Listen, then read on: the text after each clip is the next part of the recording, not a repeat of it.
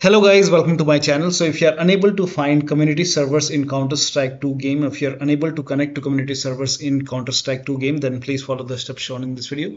So first of all, copy this link. The link is provided in the video description. Open this link in a browser. It will take you to Steam website. Now over here, there are some questions and answers over here. So over here you can see, can I run or play on community servers in Counter-Strike 2?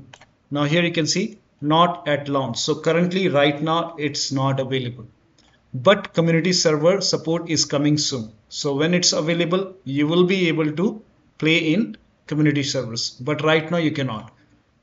But you can give it a try. You can go to Steam, make a right click on the game, select properties, and then go to the betas tab, and then from here select CS2 underscore demo underscore viewer.